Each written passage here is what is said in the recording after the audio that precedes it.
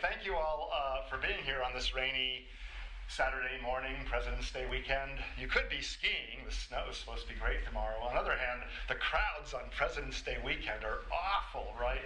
I once went and spent most of my time standing in line. So better to come and hear a cool talk on black holes, right? I mean, right, black holes are like the coolest things.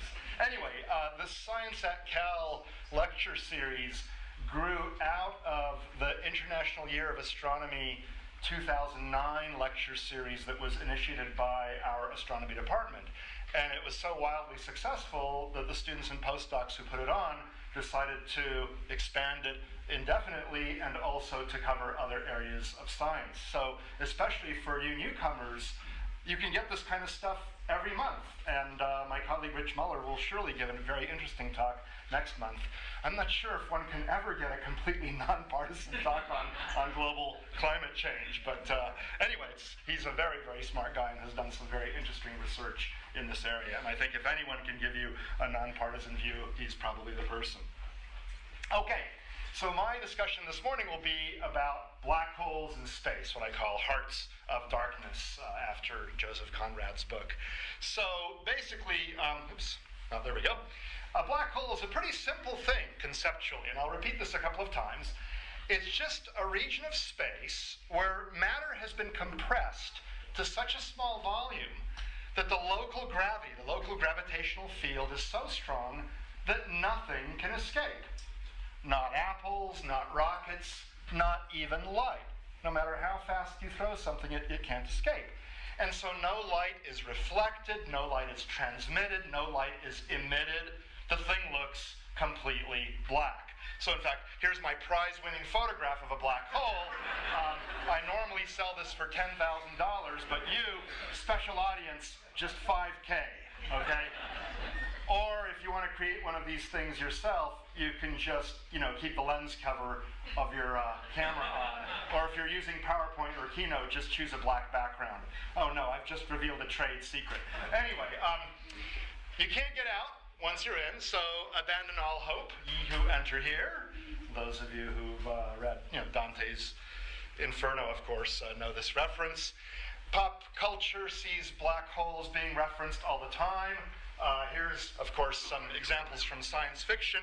There's the old 1979 Disney movie, The Black Hole, a journey that begins where everything ends. Oh my goodness. And then there's one on the right there, Event Horizon. Well, the event horizon is the boundary of a black hole, the point of no return, so to speak. Infinite space, infinite terror. From what I can tell, that movie actually had very little to do with black holes, but by giving it a title related to black holes, the producers would, kind of suck you in and get you to view this movie. There's the Charles Burns graphic novel, Black Hole, which, again, has very little to do with black holes. It's actually about some kids in Seattle, I think, that get some horrible disease and turn into zombies or something. But anyway, again, black hole, it kind of draws you in. So they've appeared in science fiction quite a lot. There's a few more seats here for those who are wondering and relate. They even appear on greeting cards.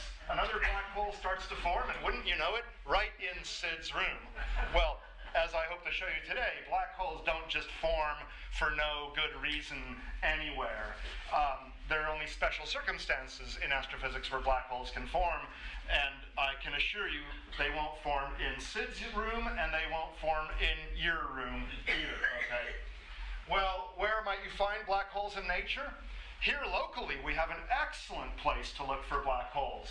The Oakland Raiders have this black hole zone, okay, which is an area where I think the fans are so rabid that any, innocent passerby would get sucked in, never to be released again from the clutches of this black hole zone. I mean, they're truly rabid, but this is what they call themselves, the black hole. Funny, actually. Anyway, black holes are pretty crazy places. They suck you in and they hold on fiercely.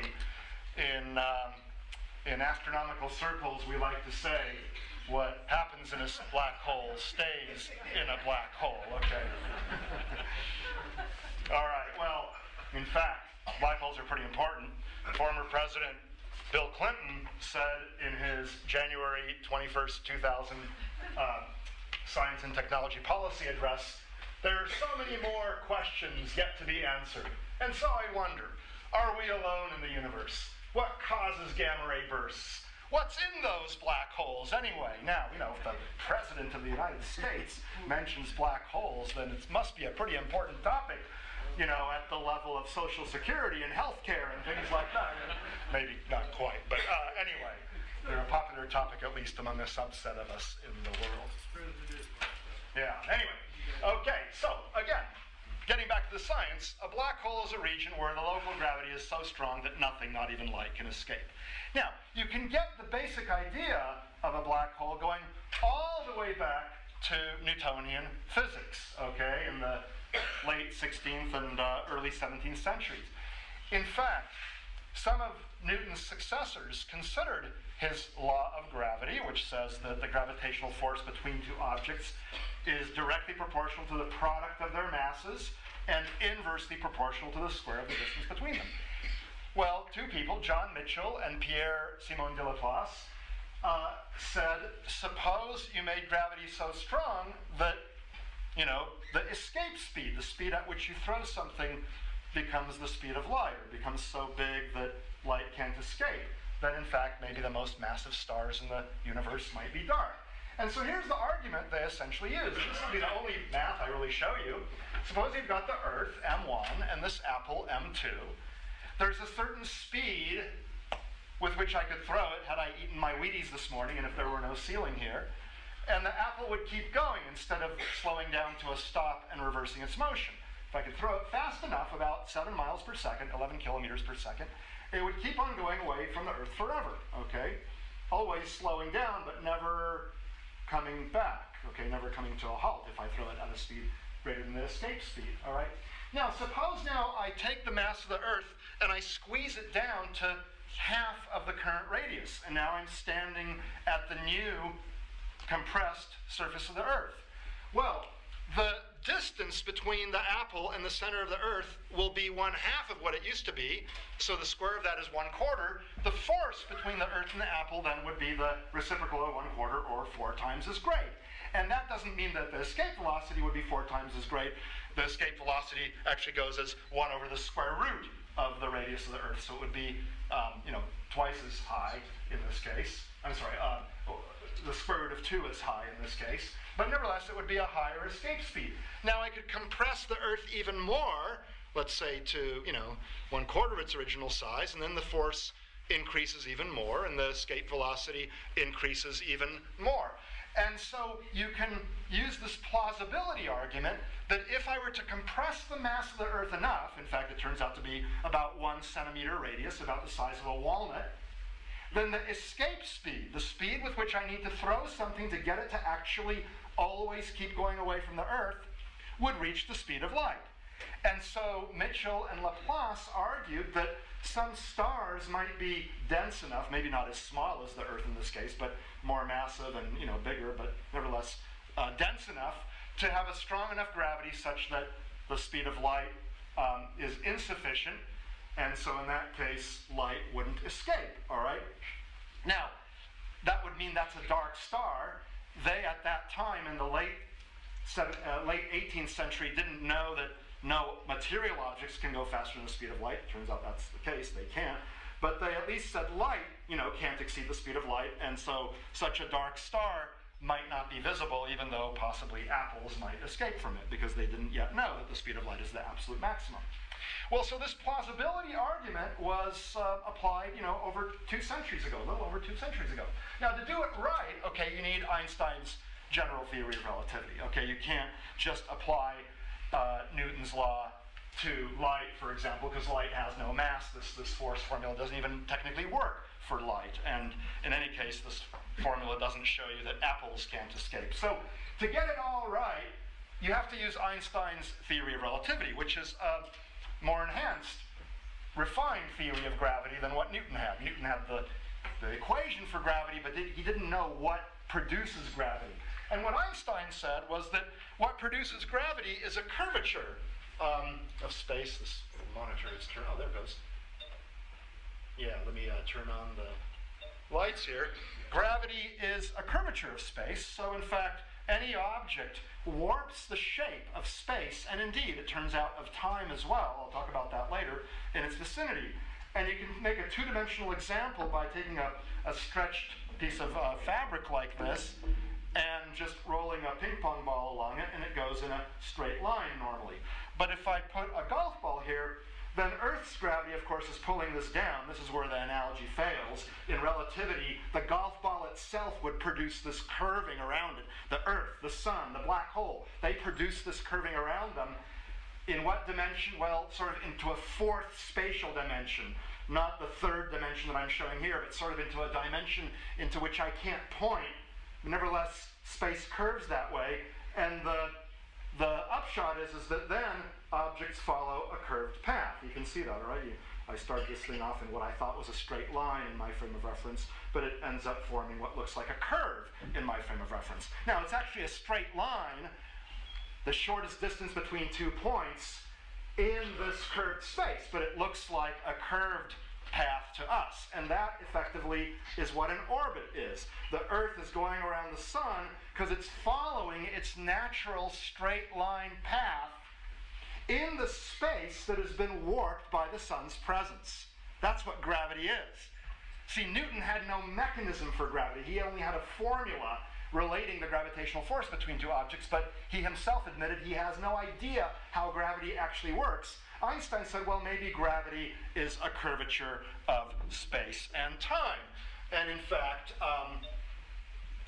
in the case of a black hole, this thing has grown so dense that the sides are steepening, getting steeper and steeper, and eventually you have this pit, this well, with essentially vertical sides. And nothing can climb out of this thing, in a sense, you can think of it this way, that because it loses all of its energy in doing so. Or you can say it just goes around and around like that. But in any case, a black hole is an extreme curvature of space and time, and nothing, not even light or any material object, can escape because its path is always wrapped around somehow. It can't get out to the outside world. So that's the idea of a black hole. And that was actually shown mathematically by Carl Schwarzschild just a few months after he received from Einstein himself the manuscript describing the mathematical general theory of relativity. Carl Schwarzschild applied it to very dense objects and, in a sense, showed that you could have a curvature of space and time that doesn't allow anything to exit. These were later coined black holes by John Archibald Wheeler, a physicist, late physicist at Princeton University, and a giant in the field. But Einstein himself, though he acknowledged Schwarzschild's mathematical solution, he thought it was just an interesting mathematical curiosity, and that black holes don't actually exist in nature, that nothing actually achieves such an incredible density that it warps the space and time to such a great degree. Einstein thought that it was an interesting mathematical solution to his equations of general relativity. Well, what's inside a black hole? As soon as stuff falls in, it very quickly keeps on going down to the middle, at least in the case of a non-rotating black hole, and collapses to an infinitesimal point. I mean, in the theory of general relativity, it really is a point like mass, but that's a point of infinite density, and we know that quantum effects will almost certainly affect that conclusion. So the singularity is probably not a mathematical point, it's just some very small, extraordinarily dense blob of material, whatever material, fill into this black hole. So that's the answer to Einstein's question, to Clinton's question, what's in a black hole? Well, in the middle there, it's not depicted in this diagram. You can't actually see the singularity in the way this is drawn, but what's in the black hole is the stuff that went into it, and it's the singularity, a point-like singularity in the case of a non-rotating black hole. So I said Einstein didn't believe that these things exist. How might they be formed? Well, we think that black holes might be formed in a number of ways. One way is related to exploding stars. Now, roughly once a day, somewhere in the sky, we see a bright burst of gamma rays, very high energy electromagnetic radiation, very high energy photons, roughly one a day. And research has shown that these so-called gamma ray bursts are probably a special kind of exploding star. Now here's a famous exploding star, supernova 1987A, which occurred a little over 20 years ago. Actually, plus 170,000 years or so, because this is in a galaxy that's 170,000 light years away. But anyway, February 23rd, 1987, we saw the light from it, and it revolutionized the field of supernova research. Anyway, certain kinds of these explosions, probably not this one, but certain varieties, collapse in the middle to form a black hole, and two oppositely directed jets of very high speed particles that emit radiation. So, the cases in which this might happen are very massive stars, this is a simulation, that are rotating, and such rotating extremely massive stars collapse in their central region to a black hole. Material is falling in, releasing a lot of energy. Some of that energy gets channeled into two oppositely directed jets that pummel their way through the star, break through the surface, go out like this, and if our line of sight happens to be along one of the two jets, then we see a truly brilliant burst. And if our line of sight is not along one of the two jets, let me just show this again while I'm talking, then we see a more normal exploding star. Now you might say, what, exploding? It looks like it's imploding. Well yes, the middle part implodes, but a lot of energy is released and the outer parts explode. That's true for a normal supernova as well, but in a normal core collapse supernova, the central region implodes to form a neutron star. Here we're saying it implodes even more to form a black hole. In the vicinity of the black hole, a bunch of particles get incredibly energized, pummel their way through along the path of least resistance, that's the rotation axis of the star, and go bursting out, seen as a gamma ray burst if we view them along the line of sight of this jet. So that would mean that stellar mass black holes are that gamma ray bursts are the birth cries of so-called stellar mass black holes. Another way it's thought that gamma ray bursts might form a black hole and two oppositely directed jets is if two neutron stars, that is, the remnants of more or less normal supernovae, spiral in together because they're releasing gravitational waves, they merge to form a more massive object that cannot be a neutron star, it's a black hole, and two oppositely directed jets go shooting off. Now, there's a flaw in this animation that NASA spent a lot of money and time on. Does anyone know what the flaw was? Anyone want to just yell it out? The axis is wrong. Ah, who said that? Gentleman down here says the axis is wrong. Absolutely right.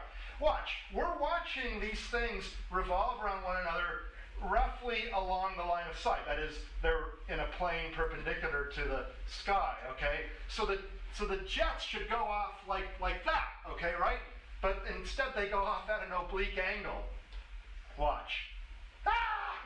If they're going to spend a lot of time and money making a fancy animation, and these are good animations, okay? They might as well get it right, Anyway, but you get the idea. Once again, if we're looking along the line of sight of this jet, we see a very bright burst.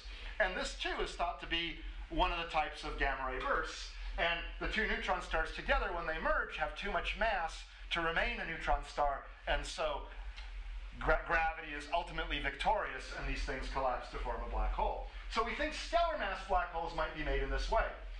Supermassive black holes might be made in the central regions of galaxies, giant collections of tens or even hundreds of billions of stars, gravitationally bound together. We live in one such galaxy, the Milky Way, not this one, but another one. And in the central region, it could conceivably be that enough gas collects at the time of formation of the galaxy that it doesn't, form a bunch of stars, it just collapses catastrophically to form a black hole. People are working on the theory of how this might happen, and it's not exactly easy to do, but you could conceive of such a process, that there's so much mass in the middle of a galaxy that maybe it forms a black hole. Okay? So those are theoretical places we might expect the formation of black holes, not in Sid's room. Are they actually found? Where do you find black holes? How do you search for them?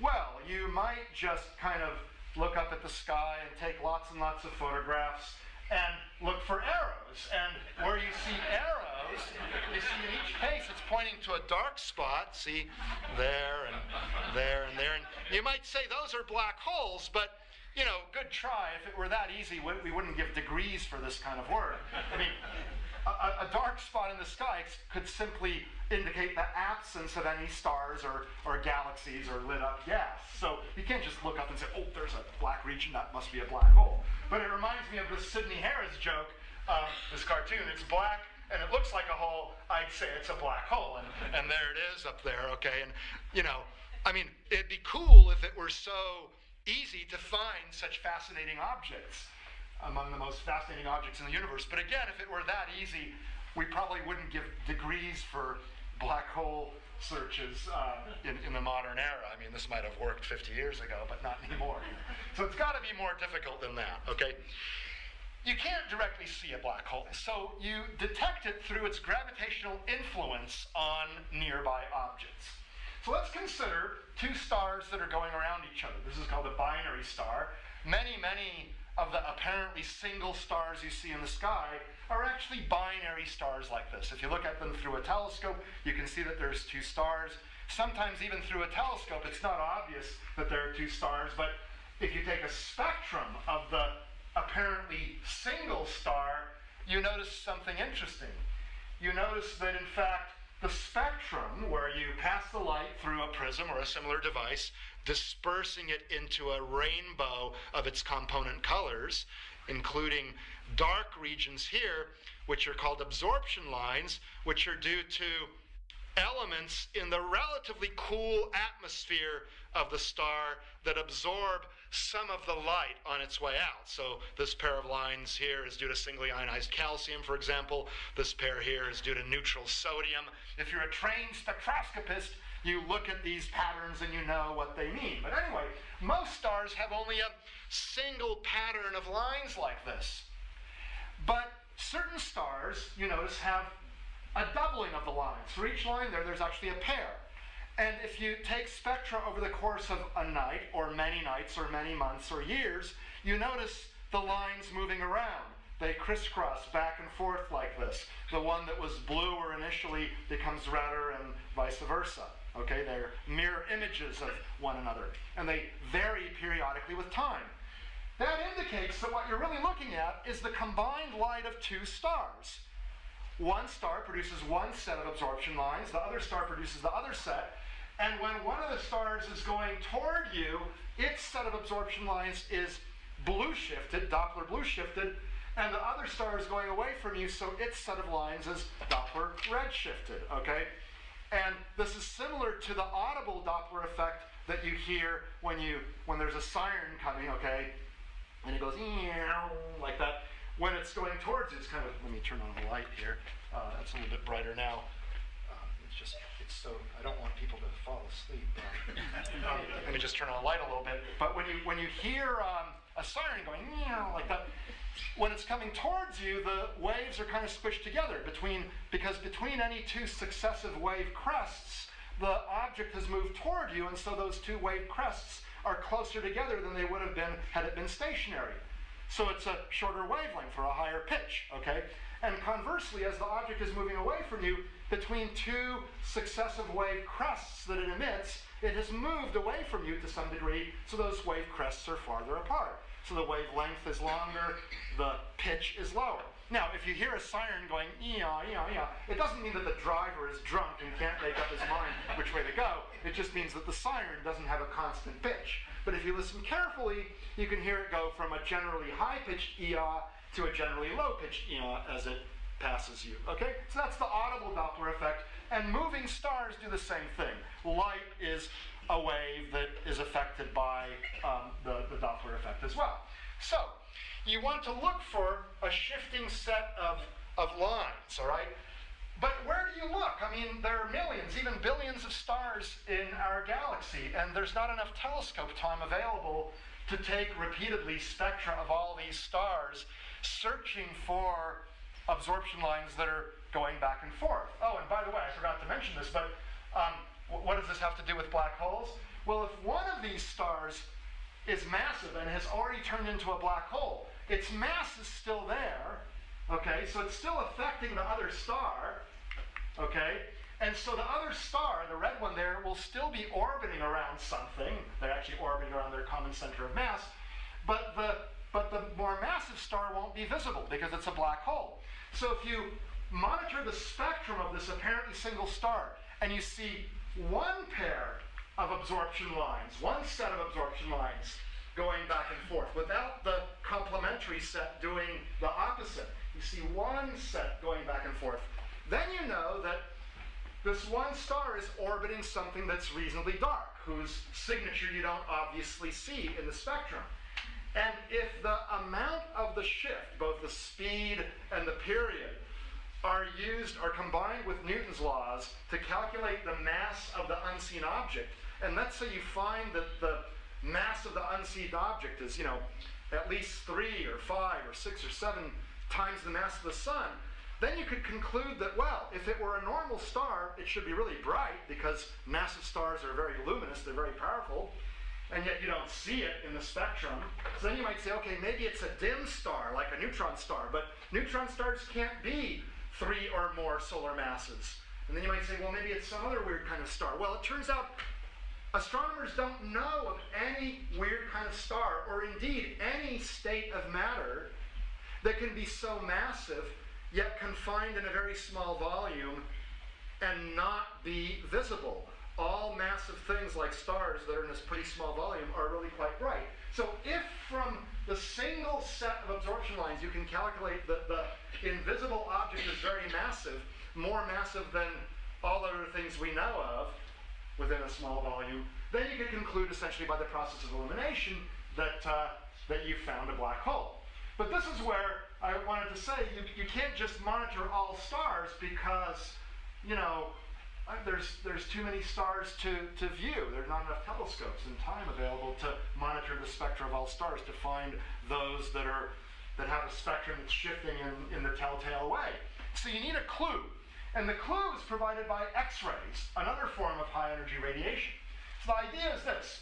Imagine you have a neutron star or a black hole, some very dense object, in orbit around another star. Actually, both are orbiting their common center of mass. The separation can be so small that this compact object, the neutron star or the black hole, can actually steal material away from the more normal star. And in the process of falling toward this compact object, the material heats up.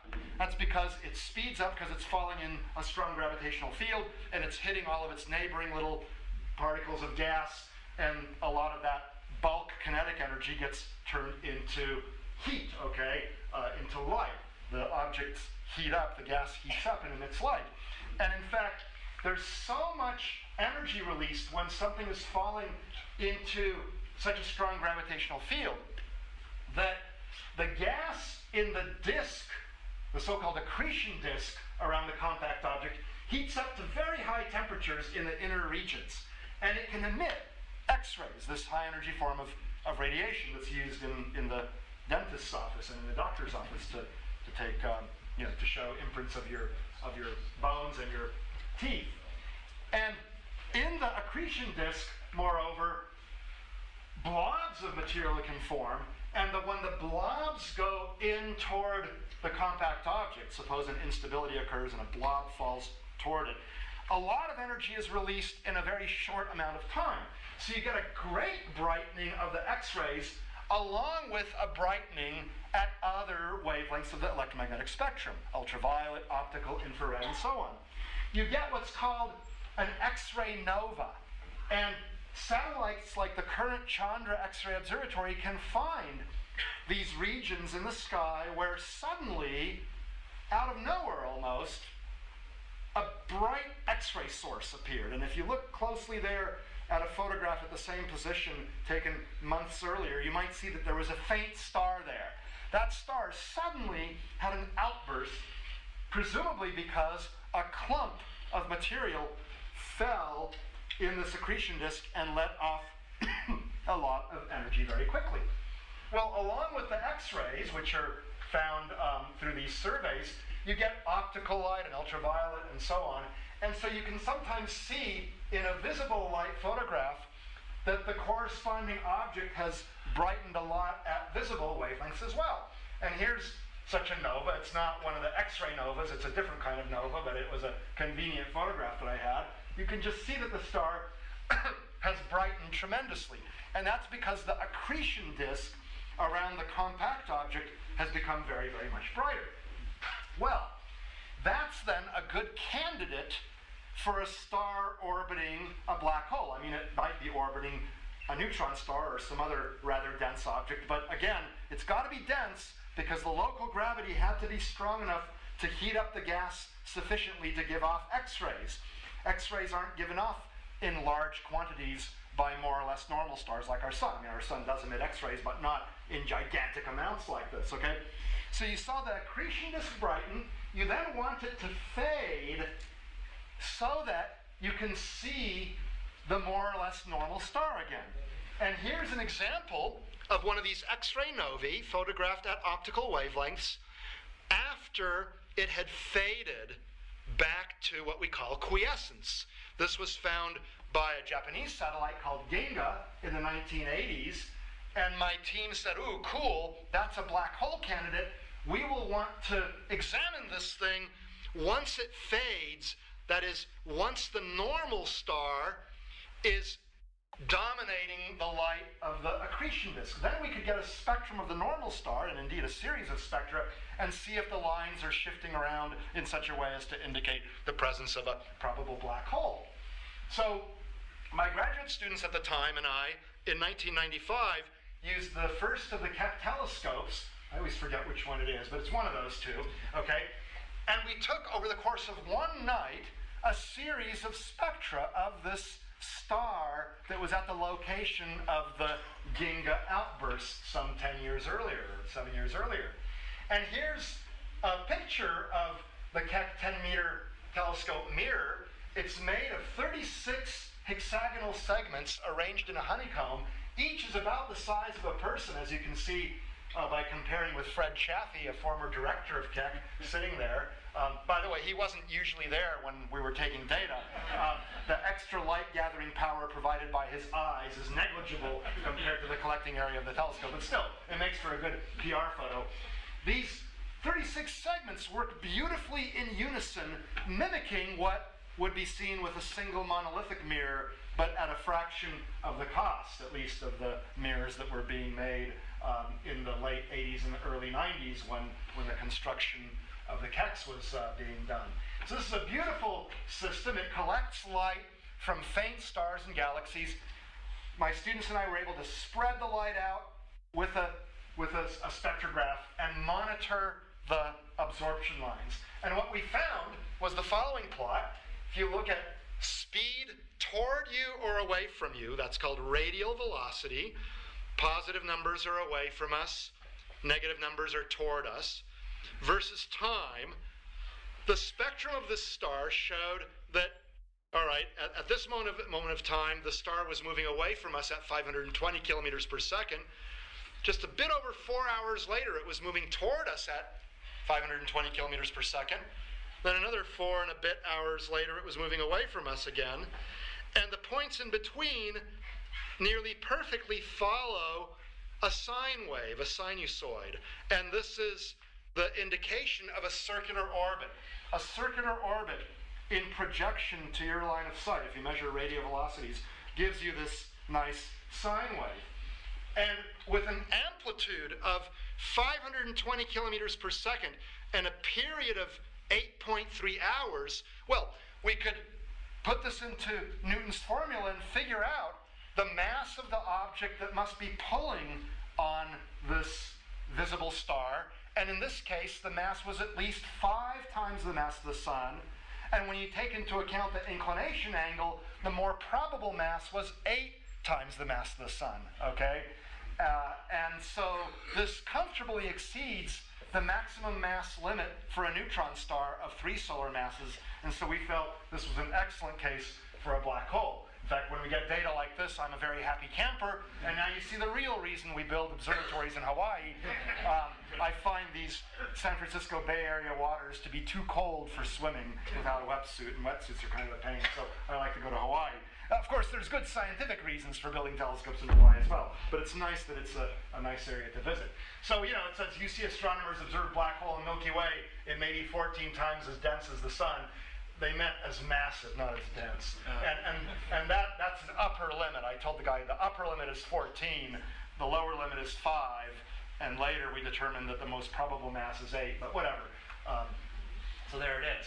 Now, more recently, graduate student Jeff Silverman, who introduced me, and I studied a star in a nearby galaxy called IC10, and again, it was one of these X-ray sources. It was a star that's emitting X-rays, and in particular, excuse me, occasionally it goes through bursts. So we thought this was a good candidate for a black hole, but in fact, the main reason we observed it is that another team had said that not only is it a good candidate for a stellar mass black hole, but it's the most massive stellar mass black hole ever found, 20 or possibly even 30 times the mass of the sun. And I looked at their data, and frankly, I didn't believe that their data were very convincing, and in fact, I thought they were wrong. And so I said to Jeff, why don't we, observe this thing? And it's not that I want to sit around proving people wrong. By the way, let me just turn on the light for a second so you can see that I'm a nice guy while I'm saying this, okay? I don't want to just sit around proving people wrong, okay? But this made big headlines, and moreover, a 20 or 30 solar mass stellar black hole would be a big deal because, in fact, all the ones that have been found up to then had been 5 to 15 or so, maybe 17, maybe 3, range kind of like that, solar masses. And so finding the biggest one would be very interesting, okay? And if they're wrong, then we shouldn't make a big deal of it. Well, we took data, and lo and behold, they were right. And this thing is a 20 or 30 solar mass black hole, but now people actually believe it. I mean, Jeff and I have received many email messages from people saying, we're glad you did this because we didn't believe those guys either, okay? So anyway, so that's the most massive known stellar mass black hole. Actually, I kind of like those little lights there. It's been too dark otherwise. Okay. There's now been maybe 2 or 3 dozen of these stellar mass black hole candidates found. And you might say, well, they're only candidates because we haven't actually shown that there's a black hole there. But there's an interesting bit of evidence that supports the idea that these things are black holes. There are objects where the mass suggests that the compact object is a black hole, and there are objects where the mass suggests that it's only a neutron star, having roughly 1.5 times the mass of the sun. It turns out that when you have a neutron star present, and material from the accretion disk is falling in during quiescence, that is, at a more or less steady state, not during one of these big outbursts when a clump falls, but during quiescence, a little bit of stuff is falling onto the neutron star. And if there's a neutron star there, it's hitting a solid surface. And the kinetic energy, the bulk kinetic energy, gets converted into light and heat, okay? So you expect in quiescence the neutron stars to be glowing, all right? In the case of a black hole, the material is falling in, and yeah, it's emitting some light because it's rubbing against other material and it's hot, but it's never hitting a solid surface because the black hole's event horizon, the boundary, the point of no return, has no long-lived concentration of matter. Stuff just goes through the event horizon on the way to singularity.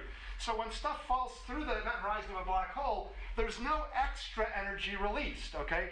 So those systems where you really do have a black hole are thought to be, theoretically at least, expected to be fainter in quiescence than those systems where you have a neutron star. And lo and behold, when you look at the set of several dozen objects, those where the masses suggest a black hole and those where the masses suggest a neutron star, you indeed find that the neutron star candidates are brighter in quiescence than the black hole candidates. That suggests that the black hole candidates really are black holes and that material isn't hitting a solid surface, but rather is going through the event horizon and being swallowed up. So this is additional evidence that these dynamically identified stellar mass black holes really are black holes. Now let me turn quickly to supermassive black holes. I'll say quickly because there's another chance you'll have to hear about these things in about a month, and I'll advertise that in a few minutes. But if you look at galaxies like this, I said earlier that we expect there might be black holes in their central regions, giant ones that resulted from the collapse of a whole lot of gas into the central region. The signature would once again be rapid motions of stars. So if you look at the central part of a galaxy, the nucleus of a galaxy, without a black hole, there's lots of stars there, and they're all pulling on one another, and so the stars are moving pretty rapidly. But if, in addition, you have a black hole, then you have additional mass there. Not just the mass of the stars, but the mass of the black hole as well. And that causes an even faster motion of the stars in the vicinity of this nucleus, okay? So you could look at the central regions of galaxies, measure the speeds of the stars collectively. I mean, you can't see the individual stars the way we did for stellar mass black hole companions, but you look at the collective motions of a bunch of stars in a lot of galaxies, and you can see whether there's a black hole there or not by looking at whether the motions are pretty fast or really fast.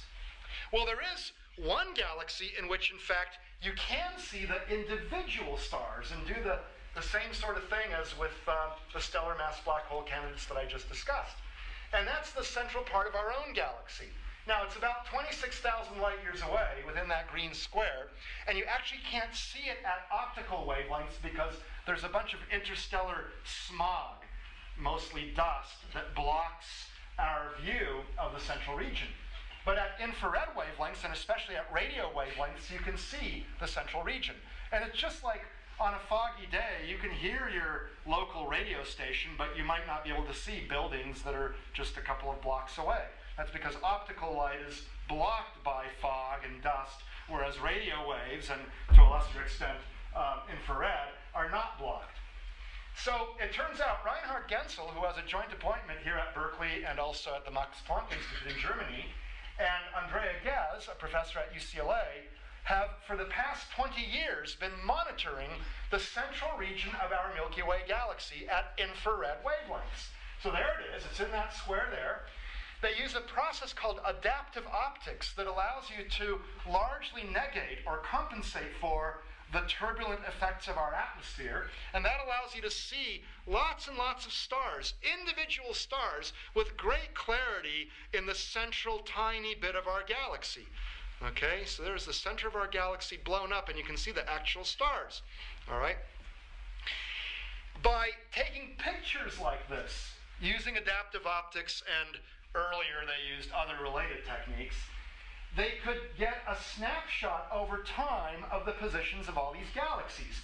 And what both teams found was that the stars are moving around really quickly. Zoom, zoom, I love that one. Zoom, I love that one too, because by now it's completed a whole orbit. The orbit is about 15 years long. Look at that. Watch this. Zoom, zoom, zoom. Look at that. I mean, it's just beautiful. They're going around something dark, okay? And it's marked with a red cross. It's probably a black hole, and it's good to have a Red Cross station anywhere near a black hole. It might tear you apart, as I'll discuss in a few minutes. But the point is that other than the red cross that was pasted in by Adobe Photoshop or something, there's nothing obvious there, and yet these stars are clearly responding to some mass that's there. I mean, you can analyze these orbits, again, using simple Newtonian physics. This doesn't require general relativity, and even if it did, general relativity is pretty well confirmed on these scales. And you can calculate the mass responsible for the observed orbits of these stars, and that mass is 4 million times the mass of our sun. Yet it's within a volume no bigger than about our solar system. And you can tell that because the one that comes in along a radial orbit, boom, that one there, it gets within, or maybe the other one, the one with the 15-year orbit, that one up there. One of those two gets within about a solar system diameter of whatever is there at that red cross. Okay? And the orbit, the trajectory, is acting in a way that's consistent with whatever being there being consistent with a point-like source. In other words, not all extended like, some galaxy or something, but all the material, 4 million times the mass of the sun, is consistent with being compressed in a point at the position of the red cross. Okay? This is the single best piece of evidence we have for the existence of black holes. This is even better evidence than the stellar mass black holes because it's a bigger mass in a very, very small volume. And if you want to hear more about this, in just about a month, in fact, on Wednesday, March 30th, the Sackler lecturer will be Professor Gaz from UCLA, and she'll give you the details of all this, of her wonderful research on uncovering the black hole in the middle of our galaxy. And that'll be in Sibley Auditorium, which is just like a stone's throw from here. And it's, again, free at 5 o'clock. So, with the Hubble Space Telescope, and also Keck and other telescopes, we've looked at the collective motions of stars in a bunch of other galaxies. In other galaxies, they're so far away we can't see the individual stars. But the collective motions of stars and gas in this galaxy, M87 in the Virgo cluster, about 60 million light years away, indicates the presence of a massive, very compact object in the middle there, having a mass of 3 to 6 or possibly even 7 billion solar masses. The conventional number was 3 for the past 10 years, but recently a team at the University of Texas at Austin has done some work that suggests that actually the mass might be more like 6 or even 7 billion solar masses, and we'll need to see whether other studies confirm this, but their study looks pretty reliable to me. So this could be a 6 or even 7 billion solar mass black hole, a supermassive black hole that dwarfs by a factor of 1,000 the one in our own galaxy. The Sombrero Galaxy, black hole with 700 million solar masses right there in the middle. Again, you can't see it, but the collective motion of the stars suggests that it's there. Okay? And then the Andromeda Galaxy, our near sister in our local group, just 2.5 million light years away. In many ways, very much like our galaxy, but it contains a much bigger black hole than our Milky Way. So that's one way, at least, in which the Milky Way and Andromeda differ. We have a 4 million solar mass black hole, and they have a 140 million solar mass black hole for whatever reason. We're still not quite sure. Okay? But this general trend that galaxies, especially ones with big bulgy parts like this, it doesn't so much matter what the disk looks like, but if you've got a big bulgy part like that, then you almost always have a black hole. So black holes apparently do form in the central regions of big galaxies. And this nicely helps explain or confirms a hypothesis that's nearly 50 years old, and that is that certain galaxies called active galaxies that have very bright central regions compared with normal galaxies, well, the hypothesis was that those central regions are bright because there's a supermassive black hole there swallowing material in the immediate vicinity, and that material rubs against other material, heats up, and emits a bunch of light while it's still outside the black hole. Now, the press often gets this wrong. They say that active galaxies are emitting a whole bunch of light from within the black hole. No, from within the neighborhood of the black hole, a lot of light gets emitted if material is falling into a strong gravitational field. And this was postulated in the early to mid-60s actually, as being the explanation for active galaxies and quasars, a very extreme form of active galaxy where the nucleus is very bright, in fact so bright that often it's difficult to see the galaxy itself. You only see the nucleus, and in fact when these things were first discovered, they looked like stars, yet they emitted all sorts of radio and other radiation, so they were called quasi-stellar radio sources, or quasars for short.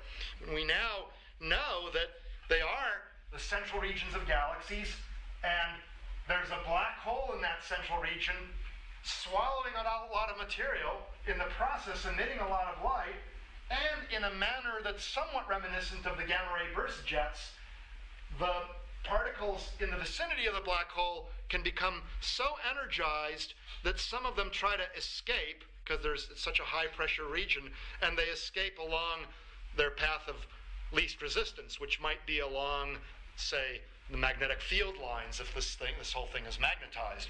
Or it might be along the axis of a nozzle in this accretion disk. So here's a bunch of material spiraling in toward the black hole, and there's a bunch of energized particles here, because all this material has been falling in.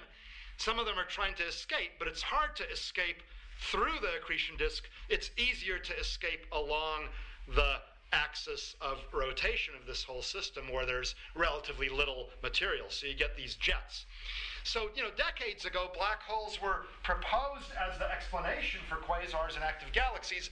Now that we've found supermassive black holes in quiescent galaxies, well, that nicely fits with the idea, because once the gas is used up in the quasar, then the black hole is still there, but the environment of the black hole no longer shines very brightly because it only shines while it's eating material, and there's no more, or at least very little, material left to eat. So all this evidence, the active galaxies and quasars, the direct evidence, or, well, direct dynamical evidence for supermassive black holes in the middle of galaxies, the evidence for stellar mass black holes, it's overwhelming. I mean, I'd be willing to bet my house that black holes really do exist. And that's actually not such a hard bet because I rent, it turns out. But nevertheless, even if I were to own a house, I think I'm confident enough in the existence of black holes to bet my house. Probably not my life, because some clever whippersnapper someday may figure out a way in which matter can be compressed into a very small volume, but slightly bigger than the event horizon of a black hole, in which case this thing wouldn't really be a black hole, but very close. So I'm not saying that that can't be the case. We still have more work to do to prove the existence of black holes, but the evidence is becoming extraordinarily good, largely because we can't figure out anything else that this thing could be, and we think we understand the properties of matter pretty well by this point. So Einstein, was perhaps sad that one of the most wonderful mathematical consequences of his general theory of relativity is that black holes could exist, but he didn't think that nature has a way of actually producing them, right? He just thought it was a mathematical curiosity. It's a possibility in the universe that the universe chooses not to adopt because there's no place where there's no vice strong enough to create black holes. So he's maybe sad that black holes don't actually exist. But imagine what his reaction would be if he were alive right now and presented with all this evidence for black holes. His reaction might be something like this. I don't know. A few more minutes here. I just want to tell you a few more things and then have some time for Q&A. Let me first dispel some myths. There's a lot of myths around about black holes. The first is, again, related to that greeting card I showed you earlier. Here's another one that's suddenly, through forces not yet fully understood, Darren Belsky's apartment became the center of a new black hole. And Darren and his dog and his wife were all being pulled in. So anyway, again, don't worry. Be happy. We don't think that there's any way that black holes can form other than the collapse of a massive star, the central part of a galaxy, maybe the collapse of the central part of a star cluster, maybe by little fluctuations in matter shortly after the Big Bang. That's more controversial. But in any case, not in Darren Belsky's or Sid's rooms. Don't worry about that. The next popular misconception is that if the sun were to turn into a black hole, which it won't, it'll turn into a thing called a white dwarf in about 7 billion years or so. After it's a red giant and a planetary nebula, it'll become a white dwarf, the retired remains of our star that'll just kind of shine for almost forever, ever fainter as it uses up the energy that's inside it. But it's not massive enough to form a black hole, so it won't. But if it were to form a black hole, I wouldn't really care much. Well, gravitationally, that is. I would care that there's no light and heat, this is what we need, okay? But gravitationally, the Earth doesn't care whether the sun is the sun or a black hole of the same mass. Because we're so far away from the sun that the Newtonian description of gravity is just fine, and we're in a nice stable orbit around the sun, and that would be the case even if the sun were to have the same mass but be compressed into an even smaller thing called a black hole. You only really fear being sucked into a black hole if you're very close to it. Or, if you stop yourself dead in your tracks, all right, then you'll fall into a black hole. But gosh, if we stop the Earth dead in its tracks, it would fall into the sun as well. So again, that's no different. Out here, gravity is no different than what it is for the regular sun. So it's only near a black hole that you have to worry, okay? But in any case, don't worry. Now, if you want to study a black hole, you can choose wisely or you can choose poorly, okay? It turns out that those small black holes have a smaller radius. By the way, the radius is given by 2 times Newton's constant g times the mass of a black hole divided by the square of the speed of light. 2 gm over c squared. And for the sun, the so-called Schwarzschild radius would be only 3 kilometers, 2 miles. So the sun would be a really puny black hole if it were a black hole. And, again, you have to aim pretty close to it to get close enough to be sucked in. Now, the mass of a black hole, of a supermassive black hole, can be 1 million or even 1 billion times bigger than the mass of the sun. So its radius would be 1 million to 1 billion times bigger. You might think that makes it more dangerous. Well, it's still a pretty small object. I mean, 2 million miles is still much less than the distance from the sun to the Earth. So even supermassive black holes are pretty small. But they're less dangerous, it turns out, than stellar mass black holes. Because here's what can happen. Especially near a stellar mass black hole, the force on your feet, being significantly closer to the center of the black hole than your head, the force on your feet is stronger than the force on your head or on your torso. So this big F is bigger, considerably bigger than little f, because, I have a height of about 6 feet or so compared to 2 miles for a stellar mass black hole. That's actually significant. I mean, 6 feet doesn't sound significant compared to 2 miles, but when you're in such a strong gravitational field with such a strong warping of space, the 6 extra feet that my feet are closer to the black hole, or 2 meters, I think, in the metric system, that's significant compared to 3 kilometers, or even 30 kilometers for a 10 solar mass black hole. So I get stretched, like this. And as you get closer and closer to the event horizon, you get stretched more and more. You get torn apart. You get broken in half, and then into quarters and eighths and so on. The official name for this is spaghettification, You get spaghettified because you get stretched into a form of human spaghetti, kind of like, Now, near a supermassive black hole, as long as you avoid its bigger size, you can be reasonably close to it, and the difference in the force on your feet compared to your upper body, the so-called differential force, the tidal force, F minus F, is much smaller than in the vicinity of a stellar mass black hole, because compared to 2 million miles or 20 million miles, the 6 feet of my height are pretty insignificant, and so the differential force is much less, and so the stretching effect is less. So if you want to do a PhD thesis on black holes, you youngsters here who are going through the ranks now and want to pursue astrophysics, black holes are a really cool subject.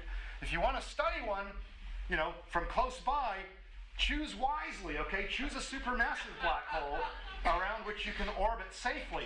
Don't choose a stellar mass black hole because you'll be ripped apart. And in any case, don't go inside because, in either case, you'll never get back out. Now, one of the things I wanted to mention near the end also is that black holes can evaporate. I've nearly used up my time. And this is described in Hawking's book, A Brief History of Time. I like to say that this is the most purchased but least read through completion book in existence, because people buy it, and after about chapter 2 or 3, it becomes pretty heavy going. And so people stop reading it. But they put it on their coffee table, and they have dinner parties, and people say, "Oh, wow, you read Stephen Hawking, you must be really smart." And they're all, yes. Anyway, so very few people understand it. But he describes this process by which black holes might evaporate. And it has to do with the fact that quantum physics allows particles and antiparticles to form out of nothing for a short time, and then a short time later they disappear again. It's called quantum fluctuations. Quantum mechanics also allows tunneling through objects, which is a related process. So either by considering quantum fluctuations or by considering tunneling, or a number of other techniques, these are all related, Hawking realized that black holes can evaporate. You can have these particle pairs forming inside the black hole and annihilating. Those don't do much of anything, and similarly outside they don't do much of anything. But if you have a pair that forms outside and one of them goes in, then the other is free to escape out to infinity. That looks like particles then are coming out from the black hole. It's losing mass. From our perspective, the one that goes in, and it doesn't matter whether it's the electron or the positron, either way it goes in from our perspective with negative mass. It's relativity at its essence. Things depend on your frame of reference, and in our frame of reference, these guys are going in with what's called a negative mass. Or if you don't like that, just imagine a particle created here and it can tunnel its way out. It's kind of like I could break through this this wall here without even noticing it, without getting hurt if I hit it enough times. Now, I'm not going to do this because the age of the universe would have to be much, much greater before the probability became reasonably high that I'd even make it through once unscathed. So for a big particle, it's very rare. But for little particles, tunneling is really quite common. And in fact, radioactive decay is a form of tunneling of particles out of an atomic nucleus. So these things can decay, they can evaporate, but the process is exceedingly slow for stellar mass black holes, and even more so for supermassive black holes. Indeed, they're swallowing material faster than they're evaporating, much faster. But Hawking postulates that there might be little tiny black holes called mini black holes left over from the Big Bang. And those that are about the size of a mountain might be exploding right now in a burst of high energy radiation, gamma rays. Unfortunately for Hawking, the observed gamma ray bursts are unlikely to be evaporating black holes. They don't have the right observed properties. When I describe this process to my class here at Cal, I dress up as a black hole, kind of like this, but I have a hood and a cape. Some people say that I look like a Unabomber. But anyway, who is known here to Berkeley. He used to be an assistant professor of mathematics in the late 60s here. Anyway, I have a bucket of celestially themed candy taped to me, okay?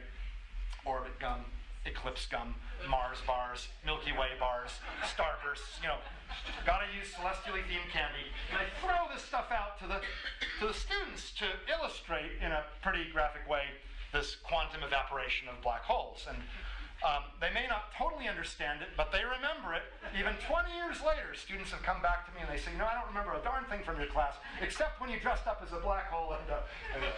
So finally, suppose you want to throw your enemy toward a black hole. So you're Luke Skywalker, let's say, and you're fighting Darth Vader, and you want to throw Darth Vader into a black hole, and Darth says, but Luke, I'm your father. And you say, well, I don't care, you've been a bad person. And then you say, well, no, really, I should throw the Emperor into the black hole. It's really the Emperor who's the root of all evil, and Darth was a good guy initially, right? Anyway, let's not get into that. You throw Darth, although I should get, for the next talk I give, a picture of the Emperor, and you want to see him, be devoured by this black hole. Well, what would you actually see? Turns out you would see his clock slow down. And this is an interesting relativistic effect. It's related to the warping of space I talked to. But near a black hole, or even a neutron star, or even the Earth to some degree, clocks that are closer in, that is deeper in the gravitational field, run at a slower rate than clocks that are farther away. And so near a black hole, this effect is quite strong. 4 hours may go by on the clock far from the black hole, and only 2 hours will have gone by on the clock near the black hole. We actually use this in the GPS system of satellites. So the engineers who built them and designed them had to take into account what physicists told them, and that is that the clocks up there are running at a slightly different rate than the clocks down here. And you have to take that into account. Otherwise, GPS wouldn't get you to the right location. It wouldn't tell you correctly where you are. So this is a known effect, okay? But near a black hole, it's quite extreme. Clocks slow down, and the closer Darth Vader gets to the event horizon, the boundary of the black hole, the slower time passes until time comes to a stop when Darth Vader is right at the event horizon. So Luke Skywalker wouldn't actually have the pleasure of seeing Vader pass through the event horizon because it takes an infinite amount of time to do so from our perspective. Again, this is relativity at its essence, okay? The rate at which time passes depends on your frame of reference, okay? So it would appear that Darth Vader never falls in, okay? Now, from Vader's perspective, he does fall in. And in fact, he gets crushed in the singularity after being spaghettified, by the way, a short time after crossing the event horizon. But from our perspective, from Luke's perspective, he never falls in. Indeed, nothing ever falls into a black hole from our perspective. It becomes plastered on a thin membrane just outside the event horizon because all the clocks have slowed down so much. Now, suppose Vader turns on his most powerful rockets and escapes from the vicinity of the black hole before crossing the event horizon. Because he will have spent some time near the black hole, yet that time is passing more slowly than for people still on Earth or in whatever spaceship is way out there. Vader will have aged less than Luke And then when he comes back to battle him, he might be, relatively speaking, stronger. If Luke is really old and frail, Vader is still, strong and they have equal lightsabers. Anyway, the point is that this is a method for jumping into the future without aging very much. You can't read more books or see 1,000 years worth of movies or whatever, but you can jump 1,000 years into the future while only aging a year or two, or even less, depending on how close you are to the black hole and how much time you spent there in your own frame of reference. So this is an actual, real physical effect. And in fact, astronauts who have spent up to 2 years up in space, a couple of Russian cosmonauts spent 2 years in space, they aged 1/49th of a second less than the rest of us who stayed here at home. Yep, that's right. The record is 1/48th or 1/49th of a second. In any case, if you get that close, because you want to jump far into the future, and the farther you want to jump in the shortest amount of time in your frame of reference, that means the closer you have to be to the black hole. Be careful not to fall in, okay, because you need really strong rockets near the horizon. And if you do fall in, abandon all hope, ye who enter here. So finally, I'm sorry I'm a bit over. Hope there's time for questions. But to summarize, theoretical physicists basically said that black holes could exist. I mean, they are consistent with the equations of general relativity. Observational astronomers show that they do exist. Typically millions of them in a galaxy our size, stellar mass black holes that came from the collapse of certain types of most massive stars, and then one big black hole having millions or even billions of solar masses in the middle of most galaxies. Black holes are detected not by the light that they emit, but by light that is emitted in their vicinity by gas and dust and other stuff, and also by the gravitationally induced motions of things near them, stars or disks of gas. Small black holes have greater tidal effects than big black holes. In that sense, they're more dangerous. And black holes can evaporate, but the process is negligible, except for the hypothetical mini black holes. So that's the thing. I wanted to end by saying that Berkeley, of course, is always in need of funds. And in particular, in astronomy, we're always looking for donations. You can go to the astro.berkeley.edu website, and there's a little place there where you can click support if you want to support the many, many worthy programs that we have. And if you want to learn more about astronomy in general, I have some courses with the teaching company, which right now are not on sale, but occasionally they go on sale. You can monitor teach12.com, and when they're on sale, the teaching company nearly gives them away. For example, 12 lectures on black holes for just $40. Thank you very much, and I'll be happy to answer questions.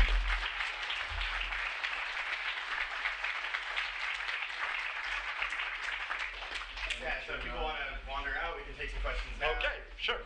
Yes. Mm-hmm. So Paul Frampton at the University of North Carolina has been advocating intermediate mass black holes as dark matter for many years. Yeah. And there's actual observational evidence now that the Rossi X-ray timing observations have confirmed a 500 solar mass black hole in M82X1. Yeah. And all the other dark matter theorists have zero evidence for the axions that they keep looking for, except for the possibility that supersymmetry in the particle zoo would be eligible. Yeah. So if dark matter is intermediate mass black holes, what are the implications for slingshot navigation in terms of expected time to traverse distances on the order of 50 light years? And also, what are the prospects of observing gravitational lensing patterns against the 5.7 micron first spectral line pattern? So I didn't have time to talk about intermediate mass black holes, although I hinted at them parenthetically when I said that certain star clusters might collapse. Indeed, there's some evidence, but not yet great evidence, for the existence of black holes having masses of a few hundred to a few thousand solar masses. They might form in the central regions of star clusters in a way similar to that of the central masses of galaxies. I would say that Frampton's reasons for introducing these black holes, that they make up a lot of the dark matter of the universe, are probably not correct, because we have other independent pieces of evidence that most of the dark matter is not made of any sort of things that are normal atoms or were ever normal atoms. In other words, his intermediate mass black holes couldn't have formed in clusters, because clusters are made of stars that are made of normal atoms, and we have evidence that he says they're primordial. Yeah, okay, so he says they're primordial. Well, Right, that's at least good, but we don't even yet have evidence for primordial little tiny black holes, the Hawking variety, and really big ones having 100 or 1,000 solar masses. I just don't see how they would form. Nevertheless, if they were to form, I'm not sure that we could use them in any sort of a gravitational slingshot because, again, they're very rare and we're not even close to traveling to even the nearest star. In terms of gravitational lensing, yeah, they might lens background objects, but you know, the lensing effect for such a black hole is much smaller than the lensing effect for, say, a cluster of galaxies, and so it would be just a small effect. Let me take some other questions because that was a long and very interesting question, but I want one from one of the younger people of the audience here. Yes? If stars move, how can people follow the North Star? If stars move, how can people follow the North Star? Yeah, that's an interesting question. Okay. So stars move in a galaxy only very slowly on a human time scale. So forget about that effect. Stars don't move very much during, you know, the times that we're looking at them. They appear to move in the sky because the Earth is rotating, okay? And it rotates about its axis once every 24 hours, okay? And so just like the sun rises in the east and sets in the west, so too, you can see the stars rising in the east and setting in the west. And over the course of a night, they move a lot. But if you think about it, our Earth is rotating around an axis called our pole. And if you extend the pole outwards toward the stars, there are stars right next to the pole, in particular a star called the North Star, Polaris, that moves only very little, almost not at all, because it's so close to the axis of rotation that if you're looking up along the axis of rotation, the circle over which it goes in the sky is very, very small. So it always remains as a good pointer for where north is. And indeed, it's an important point of reference for navigation. Now, if you know what time it is, then you can use other stars as well for navigation. And early navigators, knowing what time it was and knowing where the stars should be at a certain time from certain locations on Earth, could figure out where they are on Earth based on where the star appears, even though it does move across the sky. If you know what time it is, you can figure things out, okay? Does that answer your question? Good, okay. Yes, another young fellow then, yeah. So what happens when two supermassive black holes collide? Oh, what happens when two supermassive black holes collide? That is a great question and an area of really active research. They merge together to form an even bigger black hole. And you might ask, what is the observational evidence? Well, so far, we've seen galaxies that appear to be merging, and each of them may well have a black hole, and someday those will merge. But we've never actually seen the process of merging, because it's rare and it's hard to see, especially since the black holes themselves don't emit any light. But physicists are designing instruments called gravitational wave detectors that will detect the very turbulent and rapid distortions in the shape of space that occur when two giant black holes merge. They're called gravitational waves. And there are some gravitational wave detectors on Earth right now already that could detect the merging of two stellar mass black holes or two neutron stars. We don't yet have gravitational wave detectors that could detect the merging of supermassive black holes. But there's a planned satellite called LISA that might be built in the next 20 years if we're lucky, if NASA doesn't run out of money, right? NASA has a lot of things to do and everyone's broke, okay? But LISA could detect the gravitational radiation from merging supermassive black holes. The next new big window in astrophysics, indeed, is the detection and study of gravitational waves. And maybe that's something you'd be interested in studying later on. Yes? Yes. So I always thought of jets as being just two jets coming out, the size, one-dimensional basically, but your rotating figure suggested that the jets might be coming out in a plane rather than as 2 points. Could you clarify? Yeah, the jets and whether they're coming out in a plane, it's along the axis of rotation of either the rapidly rotating massive star, and that's definitely a line or a fuzzy line, not a plane, Or I think the confusion may have occurred when the two neutron stars were orbiting and merging together due to gravitational waves. Though they're orbiting each other in a plane, when they merge, the object that they merge to form is rotating. It's rotating in the same sense of direction as the two objects were revolving around one another. But again, material probably exits along two oppositely directed pencil beams, and that's because during the merging process, the two objects actually get torn apart. They get tightly disrupted, and so the merging process is messy, and for a very short time forms a disk. And there's a nozzle along that disk, kind of like in the picture of the active galaxy that I showed. So any high-energy particles that are trying to escape would have a hard time escaping along the equatorial plane, but a much easier time escaping along the rotation axis. So we do think it's a fuzzy line or a pencil beam in both cases. Yes? Go ahead, in the very back there. Yes? So the idea that the black hole is consuming matter. That black hole is consuming matter, but some of the matter gets energized in the vicinity of the black hole, and so that matter can escape. So material is both being eaten by a black hole and escaping from the vicinity of the black hole in certain special directions, the directions of these jets. What kind of matter makes up? If you say, a gold atom has a certain dimensionality. Yeah. So if we're squishing everything to this point where it's So the singularity. Right. Unrecognizable. Yeah. What is it? Yeah, so the gentleman was asking, what happens to the state of matter, like gold atoms, or uranium, or carbon, when they get squished in the singularity?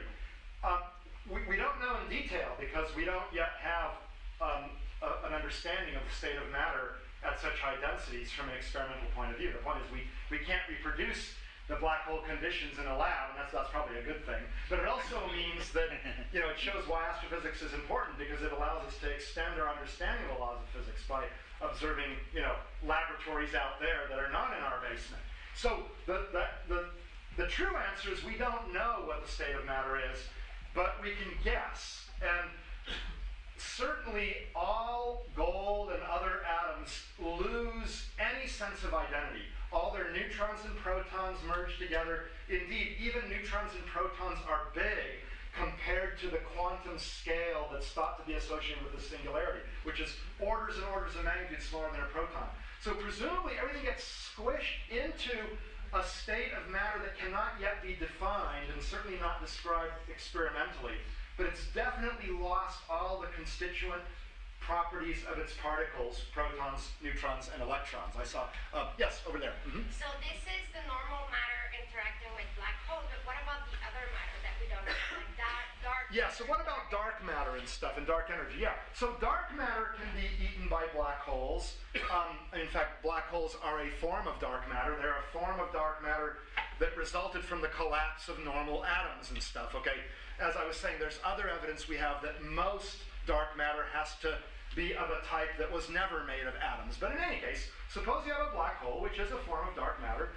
Things that come by can get eaten. And the various, little particles, axions and things that the other gentleman was mentioning, it's true, have not been detected. We think they exist based on the physics of the early universe. They're kind of all over the place. So if they encounter a black hole, they'll get eaten.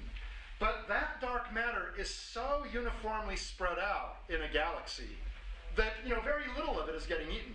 The dark energy, the repulsive effect that's accelerating the expansion of the universe, is even more uniformly spread out. At least the dark matter, to the degree that we can tell, it tends to coalesce where luminous matter is. So in other words, galaxies have lots of dark matter, and clusters of galaxies have lots of dark matter, but the space between clusters of galaxies doesn't have much dark matter. Dark energy is really uniformly spread out, and its density, its amount per unit volume, is so incredibly low that, yes, although it gets eaten by black holes, only a very small amount of it gets eaten. So most of the matter in black holes, in real black holes that we know of, almost certainly came from the collapse of stars or from the disruption of stars and the eating of stars that come near it. or from the collapse of gas in the middle of a galaxy at or near the time of its formation. Yes, over there. You talked about... This is great. You guys are asking great questions, by the way. You talked about a black hole in the middle of our universe. There's no middle of our universe. The middle of our galaxy. Okay? Middle of our Big galaxy. difference, actually. I just wanted to clarify that. Yeah. Could the black hole be an affecting force which holds the galaxy? Yeah. Could the black hole in the middle of our galaxy be the glue that holds our galaxy together? Basically, no. And that's because our galaxy has a mass of something like 100 billion times the mass of our sun. Okay, even more than that. The middle part, the black hole, is only 4 million compared to 100 billion. So that's a factor of 25,000 more. Okay. So the black hole in the middle of the galaxy definitely affects and dominates the motions of the stars in its immediate vicinity, which is why Professors Gensel and Gez can do their studies, okay, and even show that what's doing it is a point source or consistent with a point source. But out at our distance of 26,000 light years, our motion around the center of our galaxy is dominated by the sum total of the mass of the regular stars and dark matter and a little bit of gas that's within our stellar orbit. So we are affected only by a minute amount by the black hole in the middle of the galaxy. Yes? So I was intrigued by your point about clocks slowing down and are not ever being able to see anything go into a black hole. Well, if that's the case, how do you keep talking about black holes eating things? How do they ever... Yeah, so black holes, oh great, young people as well. Good.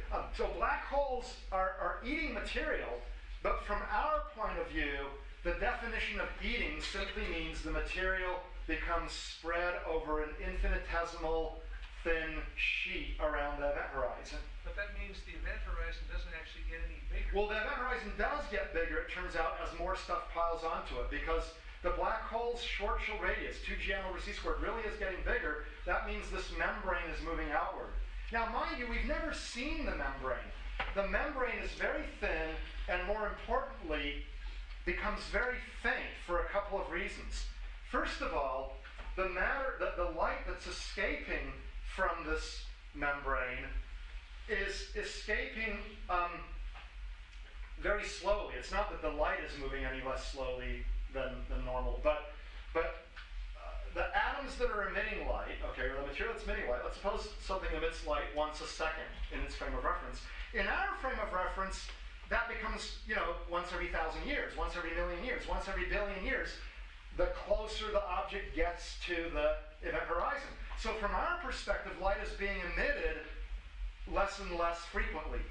Moreover, the light that is emitted is working its way out of this gravitational field. It's losing energy in the process. It suffers what's called a gravitational redshift. It goes from being blue to red to infrared to radio. And in fact, the redshift becomes infinite at the event horizon. In a sense, light never escapes because it loses all of its energy. So what was emitted as visible light shifts to the radio wavelengths, or even longer. Okay, so you can't actually see the material in this membrane for these technical reasons. Okay, but from our perspective, nothing has ever fallen into the black hole. From the black hole's perspective, and from the matter's perspective, it has. It just means that what you mean,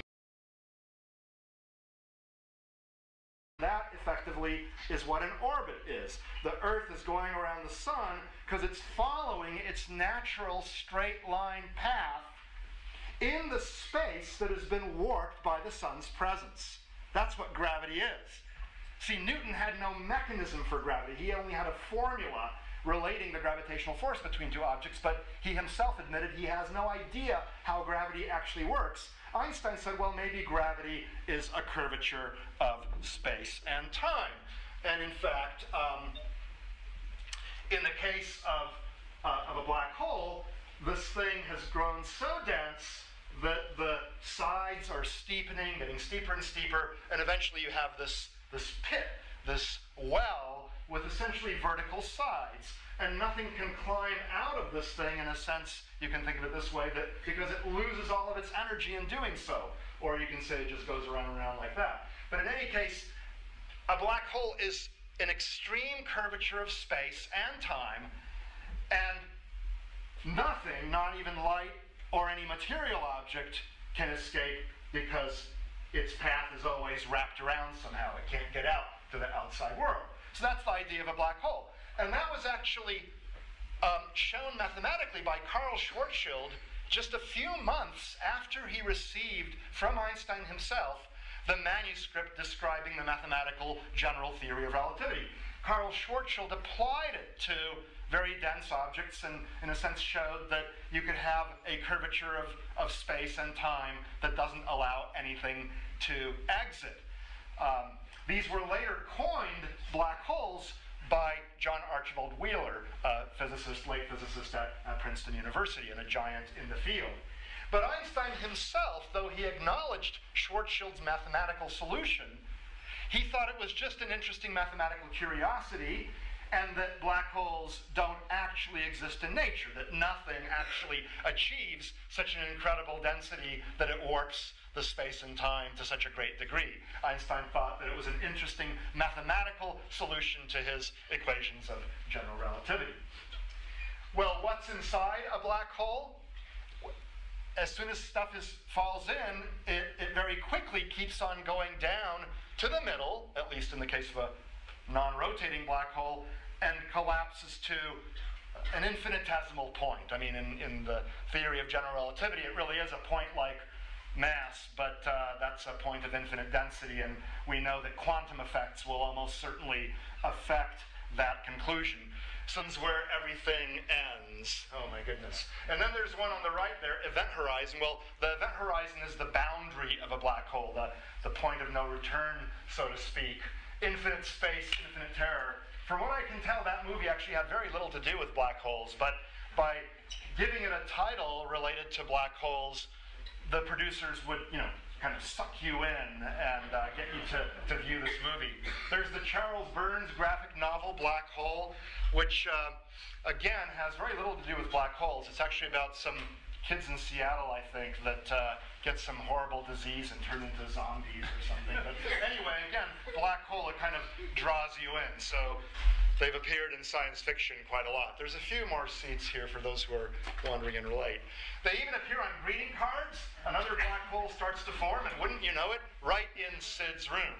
Well, as I hope to show you today, black holes don't just form for no good reason anywhere. There are only special circumstances in astrophysics where black holes can form, and I can assure you they won't form in Sid's room, and they won't form in your room either, okay? Well, where might you find black holes in nature? Here locally, we have an excellent place to look for black holes. The Oakland Raiders have this black hole zone, okay, which is an area where I think the fans are so rabid that any, innocent passerby would get sucked in, never to be released again from the clutches of this black hole zone. I mean, they're truly rabid, but this is what they call themselves, the black hole. Kind of funny, actually. Anyway, black holes are pretty crazy places. They suck you in and they hold on fiercely. In astronomical circles, we like to say, what happens in a black hole stays in a black hole, okay? All right, well, in fact, black holes are pretty important. Former President Bill Clinton said in his January 21st, 2000 Science and Technology Policy Address, there are so many more questions yet to be answered. And so I wonder, are we alone in the universe? What causes gamma ray bursts? What's in those black holes anyway? Now, if the President of the United States mentions black holes, then it must be a pretty important topic, at the level of Social Security and healthcare and things like that. Maybe not quite, but anyway, they're a popular topic, at least among a subset of us in the world. Yeah. Thank you all for being here on this rainy Saturday morning, President's Day weekend. You could be skiing. The snow is supposed to be great tomorrow. On the other hand, the crowds on President's Day weekend are awful, right? I once went and spent most of my time standing in line. So better to come and hear a cool talk on black holes, right? I mean, right, black holes are like the coolest things. Anyway, the Science at Cal lecture series grew out of the International Year of Astronomy 2009 lecture series that was initiated by our astronomy department. And it was so wildly successful that the students and postdocs who put it on decided to expand it indefinitely and also to cover other areas of science. So especially for you newcomers, you can get this kind of stuff every month. And my colleague Rich Muller will surely give a very interesting talk next month. I'm not sure if one can ever get a completely nonpartisan talk on global climate change. But anyways, he's a very, very smart guy and has done some very interesting research in this area. And I think if anyone can give you a nonpartisan view, he's probably the person. Okay, so my discussion this morning will be about black holes in space, what I call hearts of darkness, after Joseph Conrad's book. So basically, there we go. A black hole is a pretty simple thing conceptually, and I'll repeat this a couple of times. It's just a region of space where matter has been compressed to such a small volume that the local gravity, the local gravitational field is so strong that nothing can escape. Not apples, not rockets, not even light. No matter how fast you throw something, it can't escape. And so no light is reflected, no light is transmitted, no light is emitted. The thing looks completely black. So in fact, here's my prize-winning photograph of a black hole. I normally sell this for $10,000, but you, special audience, just $5K, okay? Or if you want to create one of these things yourself, you can just, keep the lens cover of your camera on. Or if you're using PowerPoint or Keynote, just choose a black background. Oh no, I've just revealed a trade secret. Anyway, you can't get out once you're in, so abandon all hope, ye who enter here. Those of you who've read Dante's Inferno, of course, know this reference. Pop culture sees black holes being referenced all the time. Here's, of course, some examples from science fiction.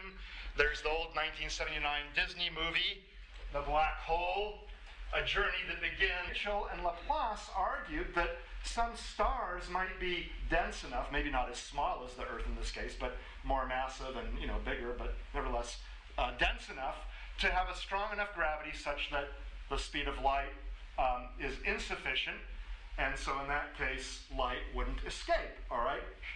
Now, that would mean that's a dark star. They, at that time, in the late 18th century, didn't know that no material objects can go faster than the speed of light. It turns out that's the case, they can't. But they at least said light, can't exceed the speed of light, and so such a dark star might not be visible, even though possibly apples might escape from it, because they didn't yet know that the speed of light is the absolute maximum. Well, so this plausibility argument was applied, over 2 centuries ago, a little over 2 centuries ago. Now, to do it right, okay, you need Einstein's general theory of relativity. Okay, you can't just apply Newton's law to light, for example, because light has no mass. This force formula doesn't even technically work for light. And in any case, this formula doesn't show you that apples can't escape. So to get it all right, you have to use Einstein's theory of relativity, which is a more enhanced, refined theory of gravity than what Newton had. Newton had the equation for gravity, but he didn't know what produces gravity. And what Einstein said was that what produces gravity is a curvature of space. This monitor is turned, oh, there it goes. Yeah, let me turn on the lights here.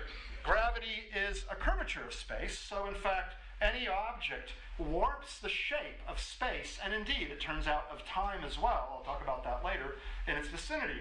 And you can make a two-dimensional example by taking a stretched piece of fabric like this and just rolling a ping pong ball along it, and it goes in a straight line normally.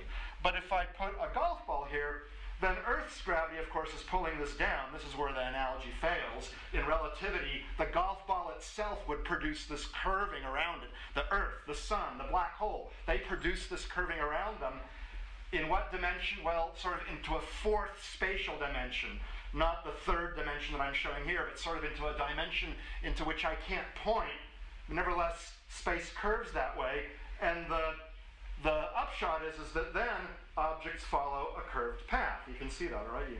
I start this thing off in what I thought was a straight line in my frame of reference, but it ends up forming what looks like a curve in my frame of reference. Now, it's actually a straight line, the shortest distance between 2 points in this curved space, but it looks like a curved path to us. And anyway, okay, so again, getting back to the science, a black hole is a region where the local gravity is so strong that nothing, not even light, can escape. Now, you can get the basic idea of a black hole going all the way back to Newtonian physics, okay, in the late 16th and early 17th centuries. In fact, some of Newton's successors considered his law of gravity, which says that the gravitational force between two objects is directly proportional to the product of their masses and inversely proportional to the square of the distance between them. Well, two people, John Mitchell and Pierre-Simon de Laplace, said, suppose you made gravity so strong that, you know, the escape speed, the speed at which you throw something, becomes the speed of light, or becomes so big that light can't escape, that in fact maybe the most massive stars in the universe might be dark. And so here's the argument they essentially use. And this will be the only math I really show you. Suppose you've got the Earth, m1, and this apple, m2. There's a certain speed with which I could throw it had I eaten my Wheaties this morning and if there were no ceiling here. And the apple would keep going instead of slowing down to a stop and reversing its motion. If I could throw it fast enough, about 7 miles per second, 11 kilometers per second, it would keep on going away from the Earth forever, okay? Always slowing down, but never coming back, okay? Never coming to a halt if I throw it at a speed greater than the escape speed, all right? Now, suppose now I take the mass of the Earth and I squeeze it down to half of the current radius, and now I'm standing at the new compressed surface of the Earth. Well, the distance between the apple and the center of the Earth will be 1/2 of what it used to be, so the square of that is 1/4. The force between the Earth and the apple then would be the reciprocal of 1/4, or 4 times as great. And that doesn't mean that the escape velocity would be 4 times as great. The escape velocity actually goes as 1 over the square root of the radius of the Earth, so it would be, you know, twice as high in this case. I'm sorry, the square root of 2 is high in this case. But nevertheless, it would be a higher escape speed. Now I could compress the Earth even more, let's say to, you know, 1/4 of its original size, and then the force increases even more, and the escape velocity increases even more. And so you can use this plausibility argument that if I were to compress the mass of the Earth enough, in fact it turns out to be about 1 centimeter radius, about the size of a walnut, then the escape speed, the speed with which I need to throw something to get it to actually always keep going away from the Earth, would reach the speed of light. And so